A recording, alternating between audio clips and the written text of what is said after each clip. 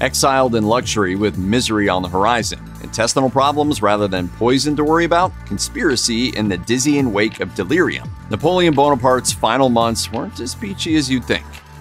When Napoleon was exiled the first time, it was to Elba, a small island in the Tuscan archipelago. As part of the Treaty of Fontainebleau, Napoleon was allowed to keep the title of emperor and given a sizable annual income of 2 million francs.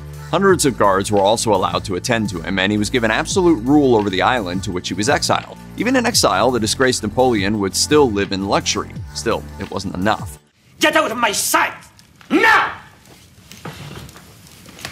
You are a bloody maniac! I don't want to stay anymore here!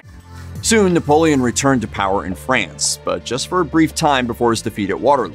Following that infamous battle, Napoleon nearly escaped to America. In an effort to prevent Napoleon from trying to seize power again, the island of Elba was deemed to be too close to the European mainland. Instead, he was sent to a remote island in the South Atlantic called St Helena. Several of Napoleon's companions accompanied him into this second exile. At first, his life on the island was somewhat serene. Napoleon ate well, slept late, played cards, and read books in both French and English. But only a few months after he arrived, he began complaining of health problems.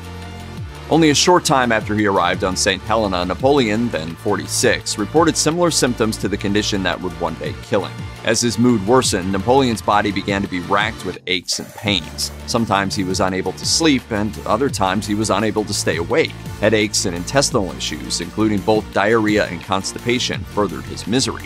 Other symptoms Napoleon suffered from included dehydration, hearing issues, tooth pain, and sores on his mouth and lips. He also became jaundiced and was known to spasm, losing consciousness at several points, as Dartmouth Medicine explains. A particularly bad bout of illness in 1817 lasted an entire year. Doctors were brought in to attend to the sick exiled leader. What was wrong remained unclear. Signs of illness would come and go. One Irish doctor named Barry O'Meara was at Napoleon's side throughout the episode, having been on the British ship he surrendered to in 1815. He recorded that Napoleon was suffering from vomiting, soreness in his liver and along the right side of his abdomen, a lack of appetite, and fever. Even though Napoleon's health improved over the course of the following year, his symptoms returned at the end of 1818. By the early days of 1819, it was believed that he could be close to dying. In retrospect, all his symptoms could add up to poisoning. After all, there was certainly ample motive for world governments to conspire to do so.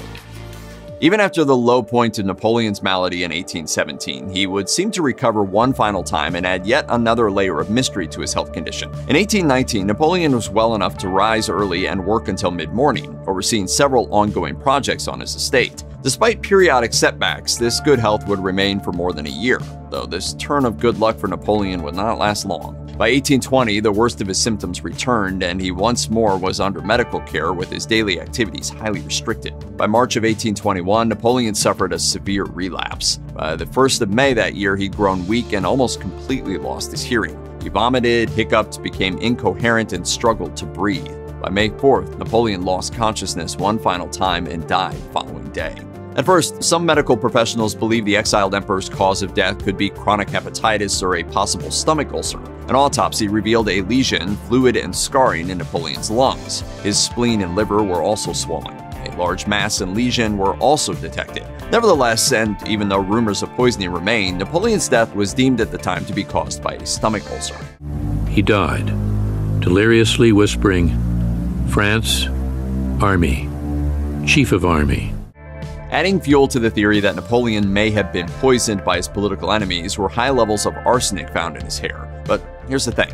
With arsenic more widely used in all sorts of products at that time, levels of arsenic detected in an autopsy was not uncommon. Otherwise, there was no real evidence of poisoning recorded in Napoleon's autopsy, such as heart hemorrhaging. Combining modern medicine with notes and other period evidence, a study from an international team of researchers has now concluded that Napoleon died from gastric cancer. Supporting this theory is the mass that was found in his stomach at the time of his autopsy, as well as rapid weight loss and a grainy substance caused in his stomach by bleeding. Referring to the likely cancerous growth in Napoleon's stomach, a pathology and internal medicine professor from the University of Texas, Robert Genta, told National Geographic it was a huge mass from the entrance of his stomach to the exit. It was at least 4 inches long. Size alone suggests the lesion was cancer. With that, the mystery of what killed Napoleon was answered, and conspiracy theories that Napoleon may have been poisoned seem to be put to rest. Despite the verdict recently reached on what killed Napoleon Bonaparte, some questions remain, such as what caused it, and whether or not his father and sister, who suffered a similar plight, may have also succumbed to the same condition. These final questions may never be answered. The fact is that I'm growing weaker every day. Napoleon's poor diet likely didn't help any potential genetic predisposition toward cancer, and even if he had not been in exile, his ultimate fate was likely unavoidable. Similarly, it's highly unlikely, given his condition, that he could have returned to power for long, even if he had tried. Ganta also told National Geographic that with the advanced stages of his illness, treatment from modern medicine may have only prolonged his life another year. Maybe. Following Napoleon's death, he was at first buried at a place called Seine Valley on St Helena. Eventually, the French were allowed to return Napoleon Bonaparte to his homeland, where he currently rests on the grounds of Les Invalides, a complex of historic structures in Paris. His empty tomb remains on St Helena, though, and it can still be visited today.